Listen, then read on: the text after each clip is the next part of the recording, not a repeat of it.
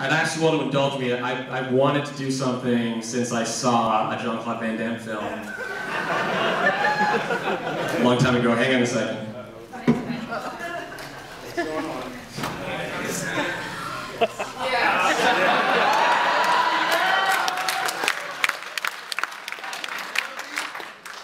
Troopers!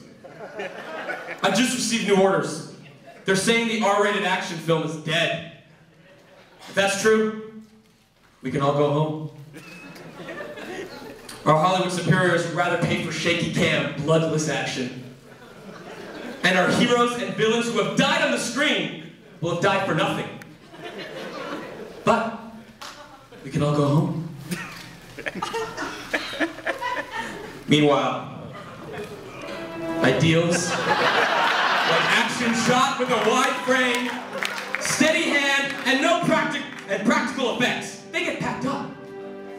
But we can all go home. Well, I'm not gonna go home.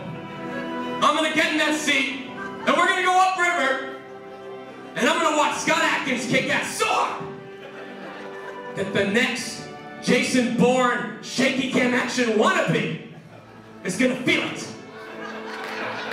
Now, who wants to go home?